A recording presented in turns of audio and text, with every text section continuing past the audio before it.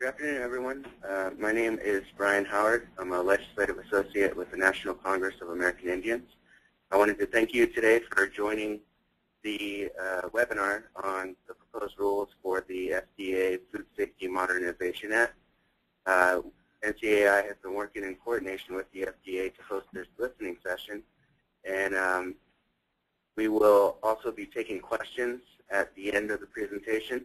But if during the presentation you have a question, you can submit it in the question box, and it'll store those, and we can answer them at the end, and also do any follow-up that might be necessary for that. Due to time, I'm going to go ahead and transition it over to the Food and Drug Administration, our presenters today.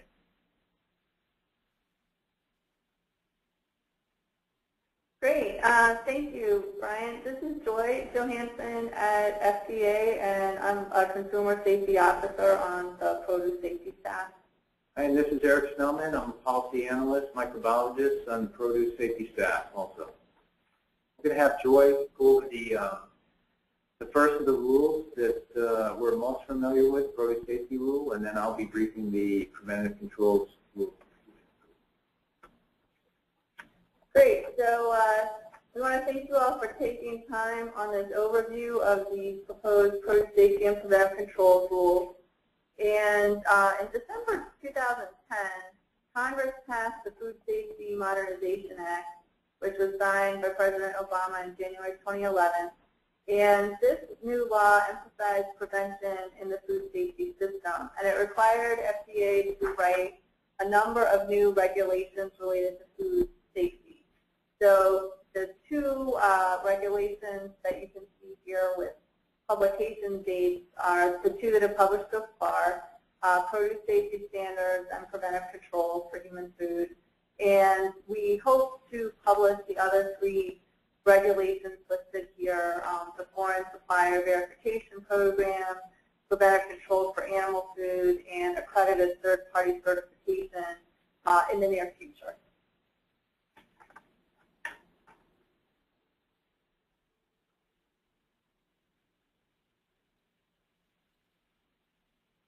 And we are having an issue with the slide. But I can keep talking. The new regulations confirm the industry's primary role in establishing food safety. The regulations are both risk-based and flexible, and the regulatory burden is commensurate with the level of risk. And the new regulations also address small business issues. For example, they provide additional time for small farms and businesses to comply. And the regulations were developed with extensive input with other parts of government at the federal, state, and local levels, as well as with stakeholders. And for example, in 2010, FDA opened a docket for public comment related to the produce rule prior to beginning work on the produce safety regulation. And we received hundreds of comments in that docket that we used developing the proposed rule. Next slide, Brian. So first today we'll discuss the provisions of the proposed produce safety rule. Next slide, Brian. Okay. So thanks. So the proposed rule on produce follows three key principles. It considers the risk posed by practices, commodities, and conditions associated with growing, harvesting, packing, and holding produce, as well as how produce will be used and consumed after it leaves the farm. The regulation is science and risk-based. It focuses on identified routes of microbial contamination. The proposed rule does not apply to certain types of produce that are rarely consumed raw. An example of this is potatoes. And the rule also does not apply to produce destined for processing that includes a kill step. So that was an example of that would be green beans sent for canning. The regulation is flexible in many ways. It provides additional time for small operations to comply, and it also provides variances and alternatives for some provisions, which I'll address in a few moments. Next slide, Brian. So the framework considers many factors, the regulatory framework associated with produce farming. So these include the diversity within the produce farming community, the broad range of crops and agricultural practices employed, the fact that much of the produce farming community does not have a regulatory history of interaction with FDA, and that some on-farm routes of contamination occur in relatively controlled environments, such as indoor environments or partially enclosed buildings, whereas others occur in an outdoor environment. So we are proposing an integrated approach that draws on our past experiences with other commodities, such as good manufacturing practices, the shell egg regulation, and juice and seafood habits.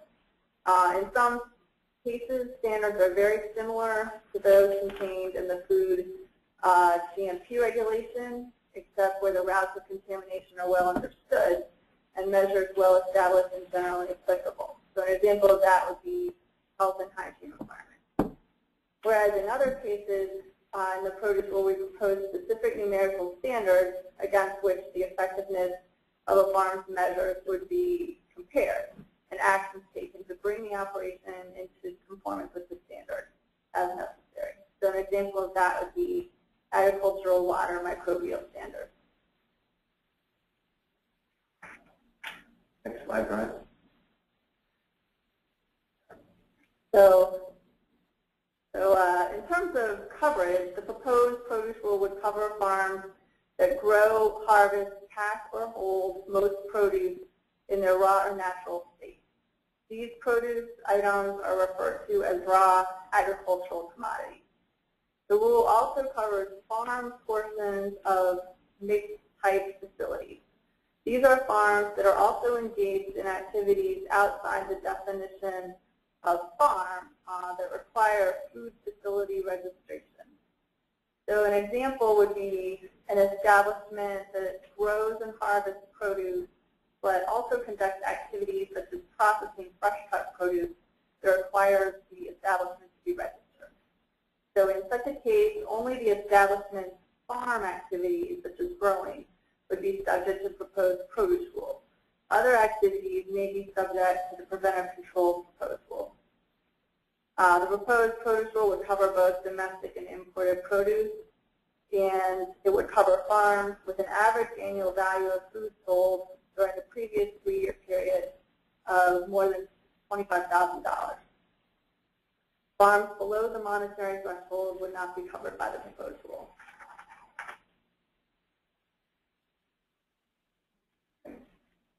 Okay, and in terms of what produce is covered, produce would be defined as fruits and vegetables. It would include mushrooms, sprouts, herbs, and tree nuts. It would not include grains, and there are some additional limitations on covered produce, which I'll go over in more detail.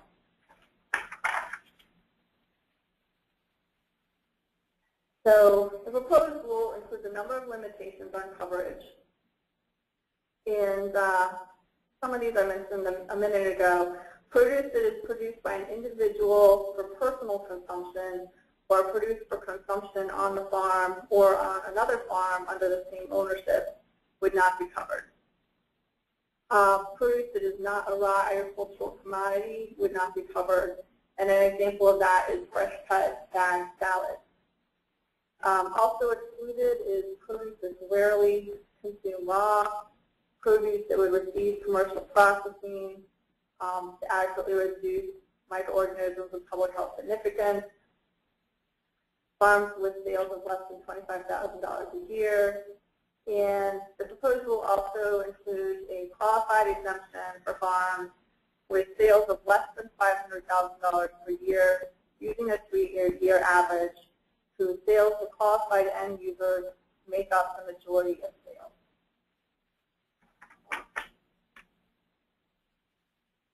So, as I indicated, the proposed rule focuses on 5 primary identified routes of microbial contamination of produce. They are agricultural water, biological soil amendments of animal origin, worker health and hygiene, equipment, tools, buildings, and sanitation, and domesticated and wild animals. And in addition, there are specific requirements for sprouts and several other additional requirements related to growing, harvesting, packing, and holding.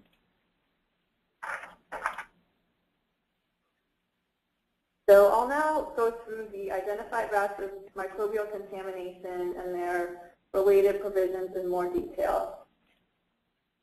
I'll be summarizing some of the proposed requirements, but will not cover every one. So I encourage you to consult fact sheets on these routes of contamination that you can find at fda.gov/FSMA, and the proposed regulation and the preamble of the regulation have the most detail, if you're interested in more detail. So agricultural water used for produce production presents different microbial quality demands depending on its use. Water can be a carrier of many different microorganisms of public health concern. The proposed rule defines agricultural water as water used in covered activities covered by the rule, on produce covered by the rule, where it is intended to, or is likely to, contact covered produce or food contact surfaces.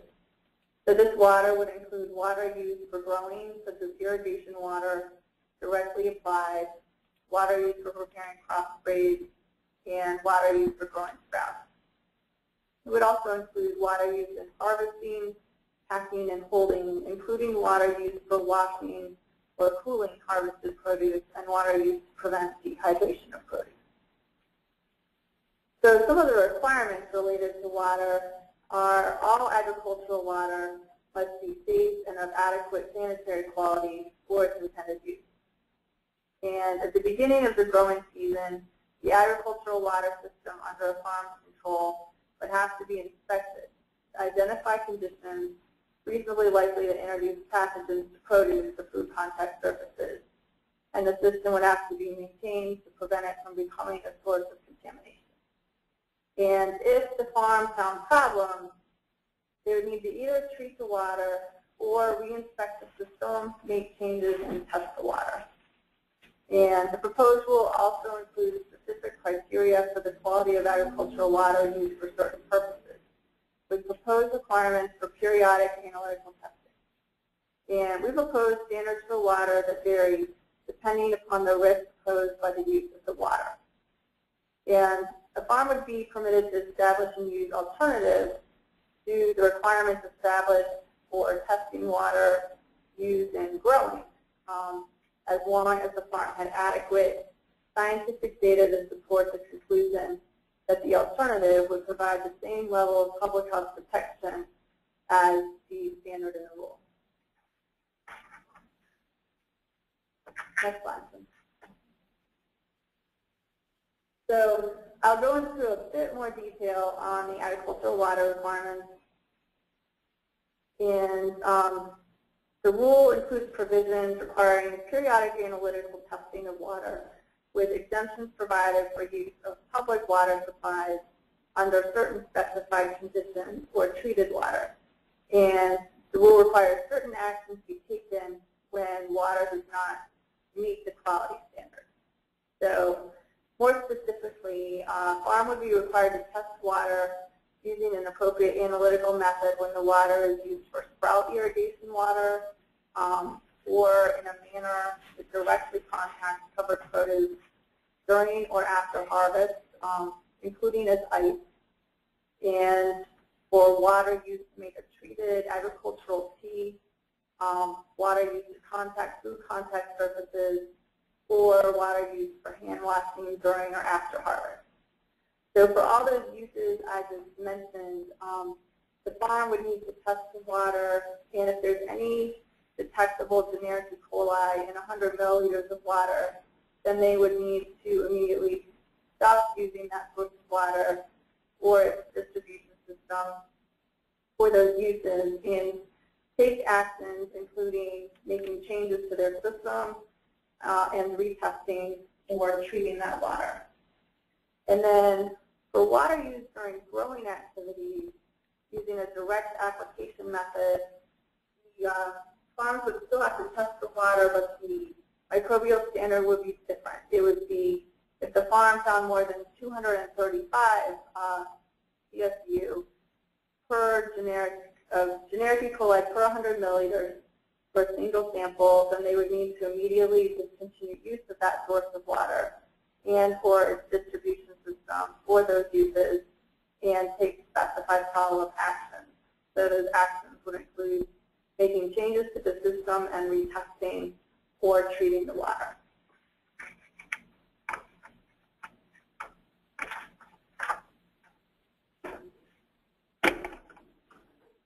So the next route of contamination pertains to soil amendments. So soil amendments are any chemical, biological, or physical material added to soil to improve the chemical or physical condition of the soil in relation to plant growth or to improve the capacity of the soil to hold water.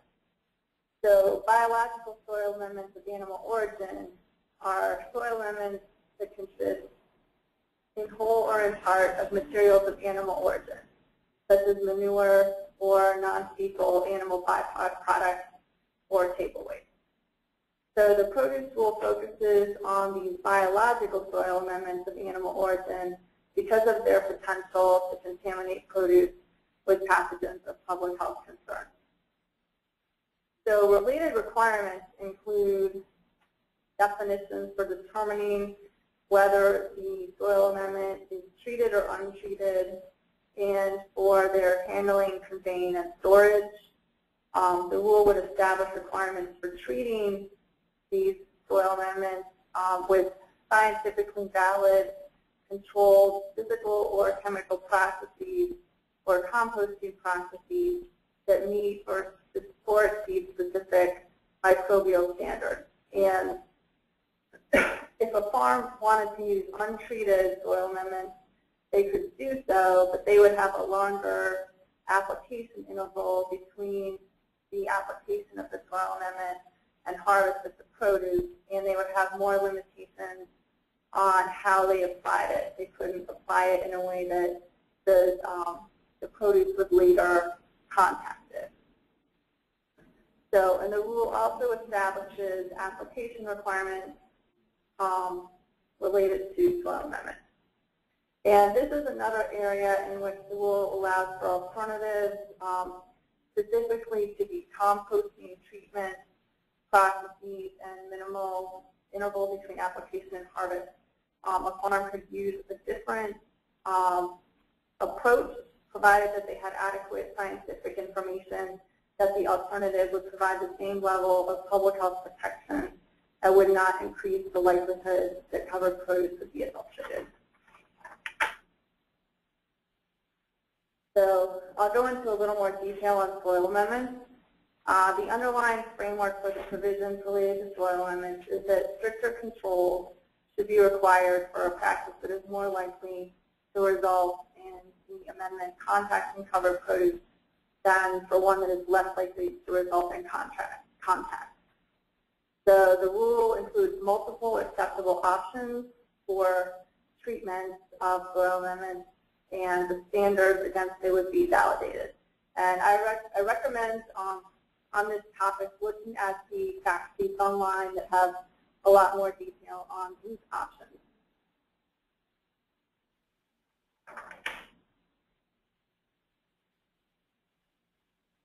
Next slide.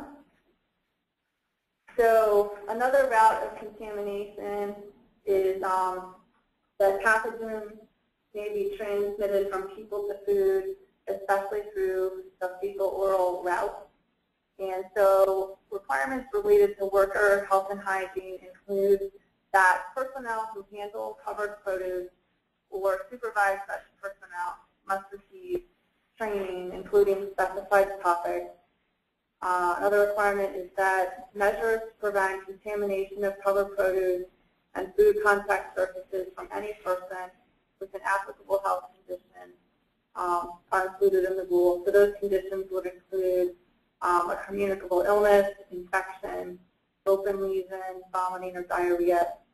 The rule requires provision of toilet and hand washing facilities to personnel, and personnel who work in operations in which produce or food contact surfaces are at risk of contamination would be required to use hygienic practices to protect against contamination of the produce. So those practices include avoiding contact with animals other than working animals, and minimizing contact with covered produce when in direct contact with working animals, washing hands thoroughly before or after certain activities, and maintaining gloves appropriately if gloves are used. But the rule would not require that gloves be used. Okay, the last route of contamination, the second to last route, the fourth one, would be equipment, tools, building, and sanitation. So related requirements include that equipment and tools must be of adequate design, construction, and workmanship to enable them to be adequately cleaned and properly maintained.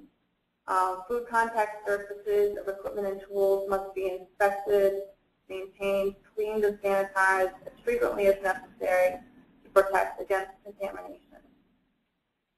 Buildings would be required to be suitable in size, construction, and design to facilitate maintenance and sanitary operations for covered activities to reduce potential for contamination. Buildings would be required to be constructed in a way that floors, walls, ceilings, and pipes could be adequately cleaned and kept in good repair, and that drip or condensate would not contaminate covered produce or food contact surfaces. And buildings would be required to have readily accessible toilet and hand washing facilities.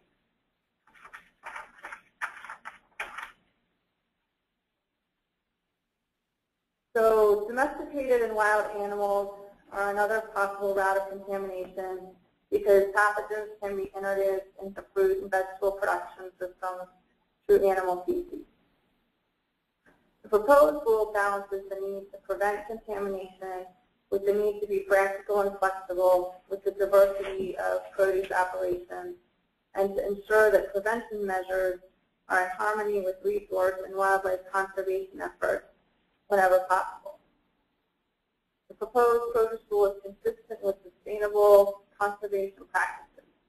It does not require animals to be harmed, farms to be fenced, animal habitats to be destroyed, or farm borders to be cleared. So these requirements in this section would only apply when there's a reasonable probability that animals will contaminate covered produce. For example, when covered produce grows completely underground, we expect that there would not be a reasonable probability of contamination by animals that may graze on or encroach into the field. So requirements on this topic include that if animals are allowed to graze or are used as working animals in fields where produce is grown, and there is a reasonable probability that the animals would contaminate produce, the farm would be required to wait an adequate amount of time between grazing and harvest in any growing area to ensure the safety of the harvested crop. And if working animals are used in a growing area where a crop has been planted, the farm would need to implement measures to prevent the introduction of hazards onto covered produce from the animals. And if there's reasonable probability that animal intrusion would contaminate covered produce, the farm would need to monitor for evidence of animal intrusion immediately before harvest and as needed during the growing season. And the grower would need to not harvest visibly contaminated produce. So sprouts have a specific section in the proposed produce rule. The sprout growers would need to follow the rest of the requirements in the rule in addition to this section. Sprouts present a unique risk because the conditions such as a warm, moist environment that are used to produce sprouts are also ideal for the growth of pathogens. So these requirements include that sprout growing harvesting, packing, and holding would need to be done in a fully enclosed building. The rule would require treating seeds used for sprouting in a valid method right before sprouting to reduce microorganisms of public health significance. The rule would require testing the spent irrigation water from each production batch of sprouts or testing the sprouts themselves for certain pathogens. And it would require monitoring the growing, harvesting, packing, and holding environment for either Listeria species or Listeria monocytogenes.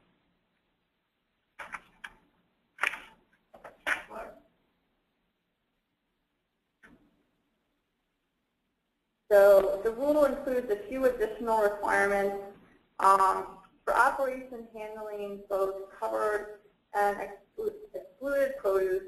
If the excluded produce is not handled in accordance with the rule, the firm would need to separate the two types of produce and clean and sanitize as necessary food contact surfaces used on the produce excluded from the rule before those surfaces come into contact with produce covered by the rule. And also, the rule would require not distributing covered produce into commerce that drops to the ground before harvest unless it is exempt because it receives commercial processing to reduce the presence of microorganisms of public health significance. And in addition, food packing materials would have to be adequate for their intended use. They would need to be cleanable or designed for single use and unlikely to support growth or transfer of bacteria.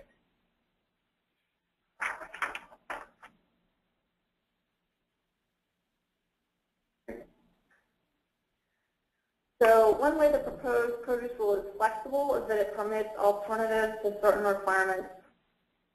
It would provide that farms may establish alternatives to certain requirements related to water and biological soil amendments of animal origin, as mentioned earlier, if the alternative is scientifically established to provide the same amount of protection as the requirement in the proposed rule without increasing the risk of adulteration.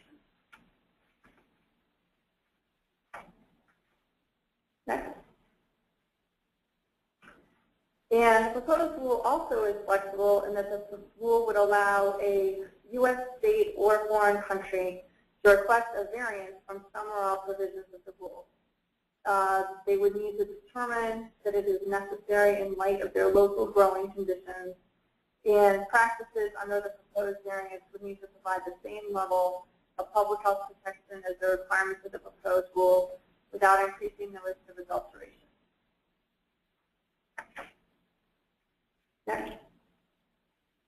And the proposed rule would require certain records, for example, to document that certain of the standards are being met.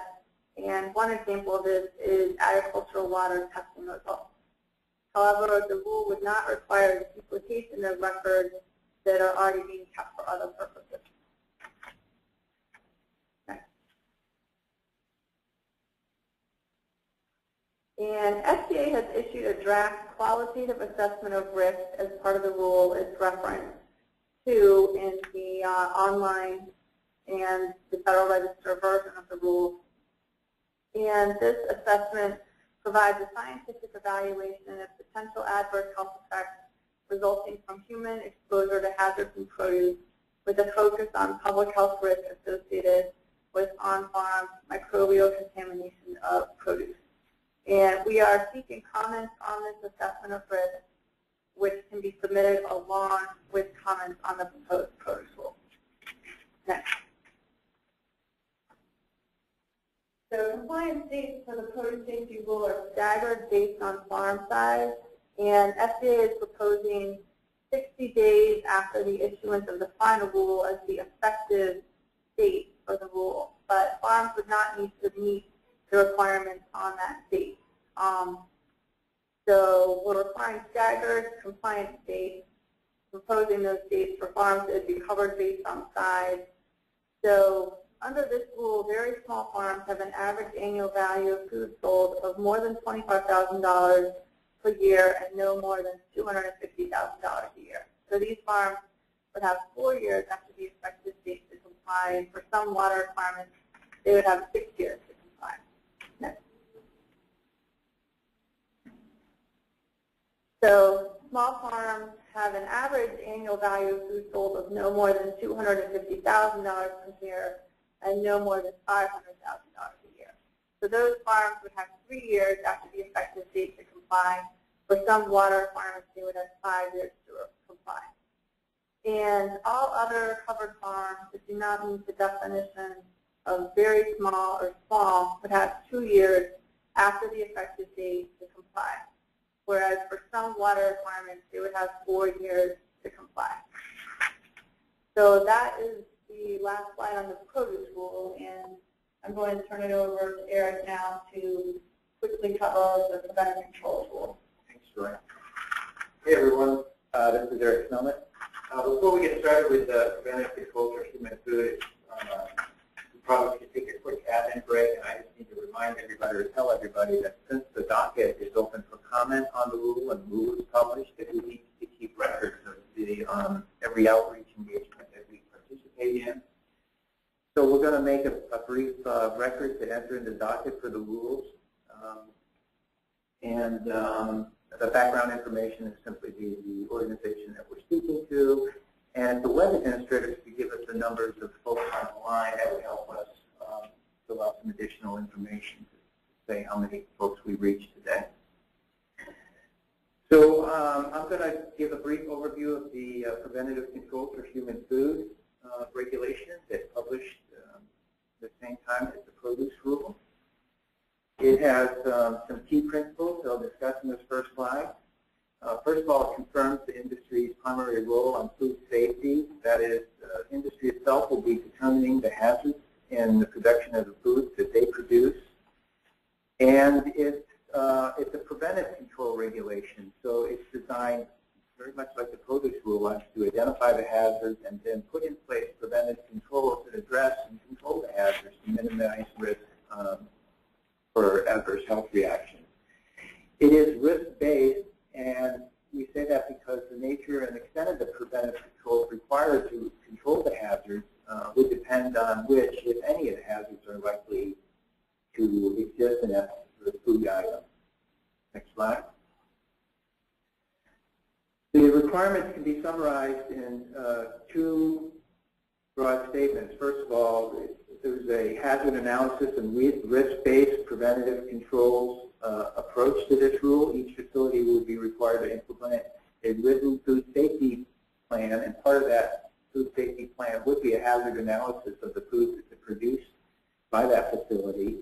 And the second part of the rule is essentially an update of the Good Manufacturing Practices Regulation 110.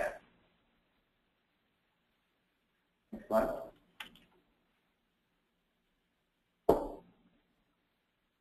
Who is covered by the rule? Any facility that manufactures, processes, packs, or holds human foods would be covered by this rule. And in general, that's going to apply to facilities that are required to register with the FDA under Section 415 of the Food, Drug, and Cosmetic Act. This rule also applies, like the produce rule, to domestic and imported food. And we also have, like the produce rule, some exemptions and modified requirements are proposed for this rule. Next slide. So this slide is just a brief overview of hazard analysis, very similar to HACCP, if you're familiar with seafood HACCP or juice HACCP. It starts with a hazard analysis of the food that you produce in your facility. You would then develop a series of preventive controls to reduce the likelihood of those hazards causing adverse health reactions. Development of monitoring procedures is the next step, to monitor the preventive controls that you have in place to make sure that they're working as designed.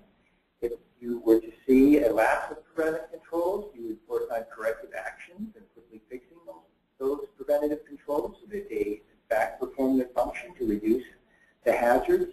There's a verification step, that is, you perform some actions to verify that your preventive controls are in place and working. And then there is a record-keeping requirement to the rule. Next slide. So this slide discusses the required preventive controls. And essentially, the main ones that we're proposing in this rule are process controls, where again, what the process that you have in place to produce that food in the facility would be some preventive control that looks at that process and controls the appropriate mechanisms, whether it's temperature or refrigeration, which is also temperature, things like that. There are controls for food allergens, and they would protect against cross-contact and labeling controls to make sure the food is appropriately labeled for the allergens that it contains. Sanitation controls are proposed in this rule, and that includes things like the cleanliness of food contact surfaces, prevention of cross-contamination, cross-contact, etc. And we also are proposing a recall plan to be developed by the facility to be in compliance with this rule. Next slide. So facilities such as warehouses that only store packaged foods that are not exposed to the environment would be exempt from the preventive controls for human food rule. However, certain foods would not be exempt, and those would be foods for which refrigeration is required for safety to adequately control the hazards within that food. So those controls we're proposing will be monitored, and verification records essentially filling out the circle that I briefed a couple slides ago. So again, facilities that are warehouses in general would not be covered by the rule, with the exception of those that are warehouses with temperature controls to control that are designed to control the hazards in place. Next slide.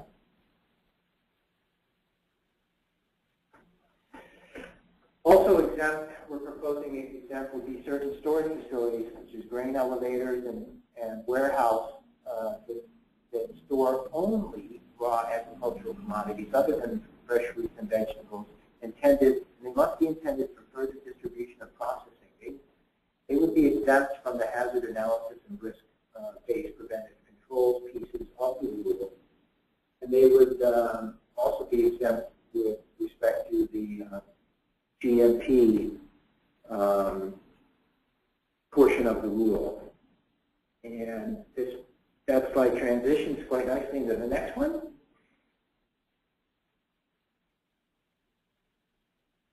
So facilities that are warehouses that store raw agricultural commodities, or RACs, as we use the term in the produce rule, those are fruits and vegetables, those are not exempt from the hazard analysis and risk-based preventative control pieces of this rule. However, they are exempt excuse me, with respect to the GMP section of the rule. This is essentially in existence now, which is to say that there is a current exemption for storage of RACs from GMPs, and it's, I believe it's 110.119 is the exemption where that's spelled out in the GMPs. Next slide.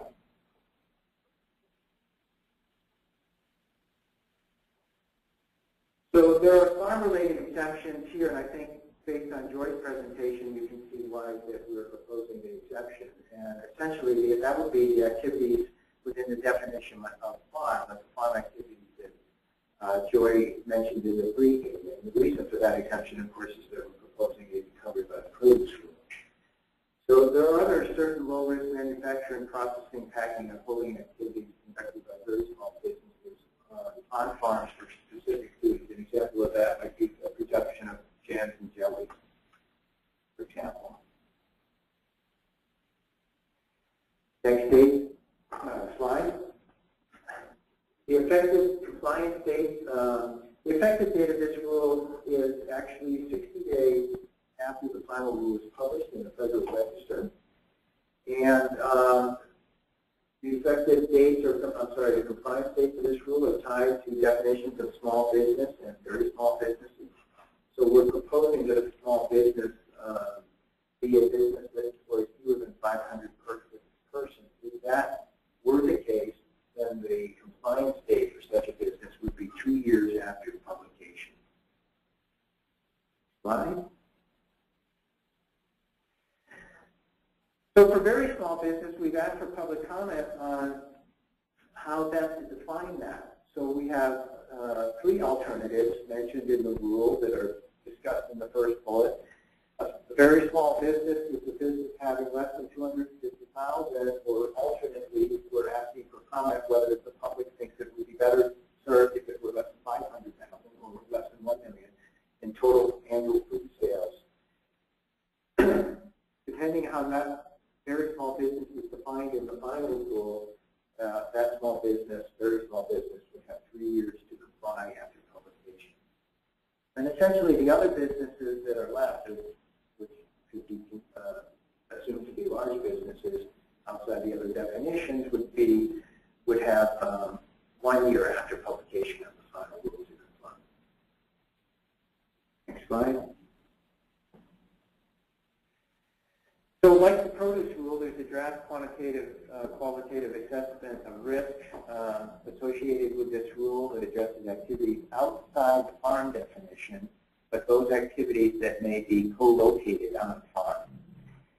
We're asking for comments. I believe this is a separate docket posted. We're asking comments on that risk assessment separately so that we can consider them to refine the risk assessment.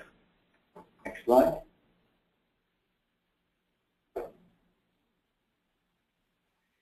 So in general, this applies to both rules.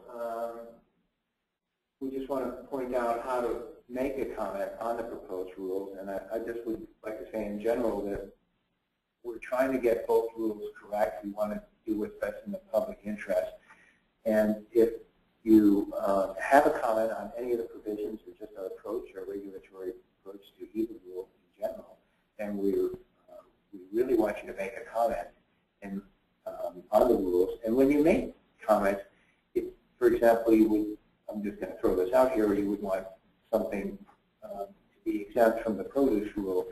If you have a series of steps on how you harvest that produce commodity, how you store it, etc., that you believe limits the exposure or the hazard to microbial contamination, for example, then please be as specific as you can in your comments so we can evaluate them to our best ability and make the best final rule that we can.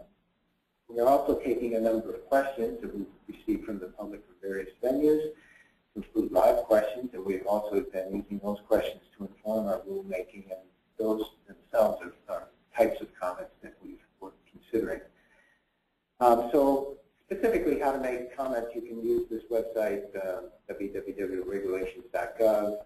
There's a link to the rules on our website. You go to fda.gov/FSMA. Comments are due now for this slide is a couple weeks old because we've extended the comment period. The comments are now due September 19th, I believe. So we had a 120-day extension. So,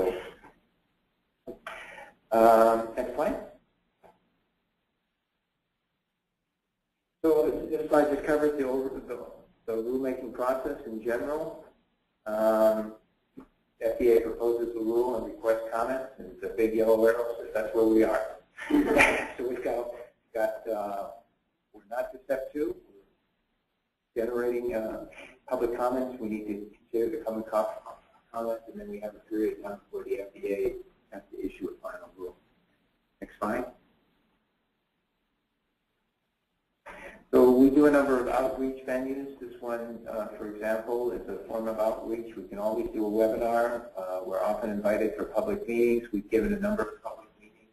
We do listening sessions. There are contact information on the dockets for some for the rules. You can feel free to click on those individuals, give them a phone call, send them an email. Those will be passed to the staff, and we'll try to answer them the best that we can.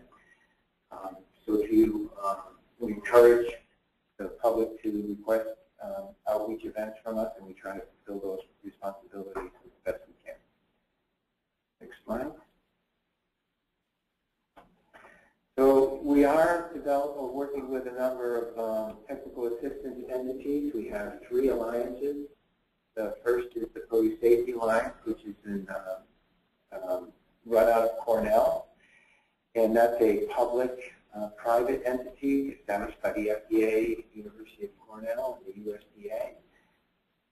They're developing curriculum that primarily targets small farmers to help them bring into their operations into compliance with the rules, talk about gaps, good agricultural practices, bring in the concepts of the rules that we've discussed today about preventive controls. There's also a Preventive Controls Alliance and a Sprout Safety Alliance. We are in the midst, have already begun developing guidance documents to support the rules. There's a contractor that is working on developing technical assistance, technical information documents that the FDA will use to develop into guidance directly. And we have a National Technical Assistance Network, essentially folks that we can reach out to provide technical assistance, extension agents, USDA, things like that, folks that will, food safety partners that we're working with across the country to provide assistance as needed. And next slide. So here's our website again. Subscription feature if you want to update an email to you, and you can send some questions to that general email inbox to us if you'd like. And I think that's it. Joy and I would be happy to entertain any questions that you have. Brian, do you want to collect those or organize those? Thank you for the presentation. We've already had a couple of questions that were submitted through the questions pane. But just to remind everyone, if you do have a question, you can either type it in the questions box, or you can use the raise the hand option, and that'll signal me to unmute your line.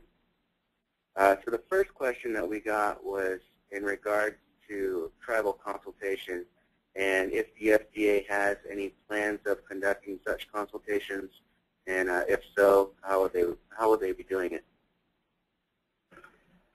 We brought the attention of our consultation requirements and our outreach initiatives to outreach to the tribal nations, to the attention of Office of Food and Veterinary Medicine, and we are working on a strategy right now to provide that information and to provide more assistance to your members. All I can say right now, we are working on it. Okay, is there any specific time frame to when Chad should be expecting some sort of release of that?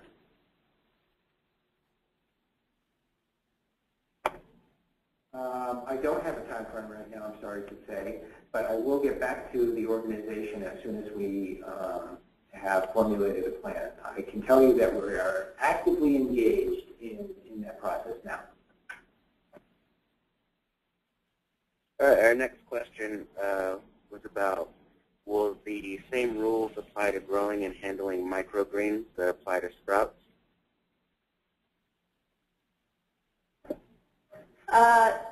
The short answer is no, that microgreens don't meet the definition of sprouts, and so they would fall under the produce rule in general, but not be subject to the sprout subpart. This is Eric. I could also add that we're trying to take some questions that we received from the public and sort of generalize them so they're applicable to as many people as possible. And this is one area that has been asked, I'm going to say about a half a dozen times. So we are actually working on a question and answer, one or more questions and answers addressing this area. And that it'd be great if you could visit the FSMA website weekly or at least monthly to check for updates. We also have a series of questions that we're working through right now to discuss how an inspection may occur and general Q's and A's, if you will, that address those inspection and compliance and enforcement provisions of the rule, just of a general nature. And those were written and posted and now soon to be posted based on public input. So to reiterate, we have gotten a number of questions on this topic. We are working on a Q&A for this topic, and we hope to post it on the FSMA website soon.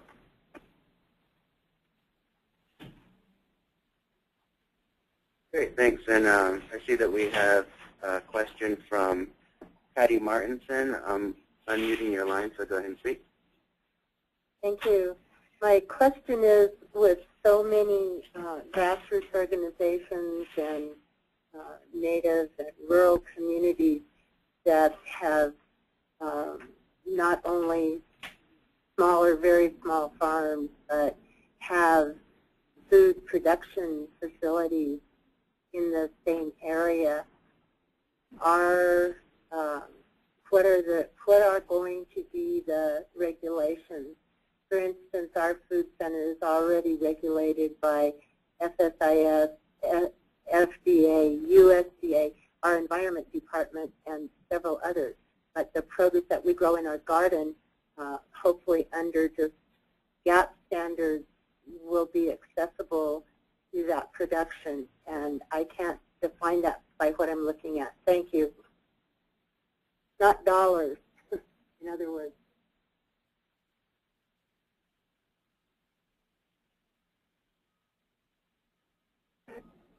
We're having a hard time wrestling with that question. So you're saying that there's audits going on at the facility that USDA auditors, for example, as we understand, audit against requirements that they are provided by either an industry group in a marketing agreement or some other group. So we understand their presence for quality issues and buyer issues. There could be a third-party audit. Certainly, I heard you say that there are many farms that have low production of fruits and vegetables on their farm. So there's the $25,000 exemption that Joy, less than $25,000 exemption that Joy had briefed on with the produce rule. I would like to make sure that everybody understands that that is for food and it is for sale of food. Food in this case is defined by the Food, Drug, and Cosmetic Act in Section 201F. So that includes many more items than just produce grown on the farm. So if your total food sales of all food, that is, to include feed for animals, would exceed $25,000, then, and barring no other exemption, and there are several other exemptions in the produce rule, and note that would be produce that would be covered by our rule, but there are still plenty of other exemptions. For example, if a small farm were set up as a community-supported agricultural farm or a member of a community-supported agricultural farm, and the majority of their sales is to qualified end users, and that means direct to the public, to retail establishments or restaurants. If the majority of the food is sold to them, then you would be exempt from most of the provisions of the produce rule, with the exception of a few labeling provisions about where the food was grown and on what farm. So I'm hoping that addresses at least some of your concerns. But it does. I see that there is a mixed-use facility, but it doesn't completely. So we'll just try and deal with that in the comments. But thank you very much for trying to clear that up. Okay, well, we can speak to that really quickly. The mixed farm facility, so the produce rule would be covered by the farm activities of any mixed farm. And if the farm performed an activity that would cause it to register under the, cause it to register under the Bioterrorism Act, the act that I showed on the slide, then again, if you could still have exemptions from being covered under the preventive control rules, but the produce rule would only cover those farming activities, and not the mixed portion activity produced on that farm, if that helps. Okay. Thanks. All right. Thank you, Patty. And again, if you have any questions, you can use the raise the hand option, which will signal me to unmute your line, or you can type it in the questions box Right now, we'll go to another question that was submitted in the questions box. There was a question about temporary vendors, vendors that are set up at events such as powwows or farmers markets, or vendors that sell in buildings that do not have permanent establishment. The question was, would these permit holders have to comply? With the farmers market, that would usually be direct-to-consumer sales. So if a farmer had more than half of their products sold directly to consumers at a farmer's market, then they would be exempt from the produce rule. Does that answer the question?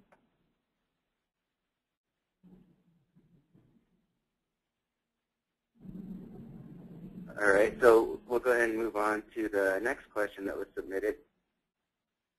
The question was, are there agencies that are offering readiness training, particularly for small businesses and farms?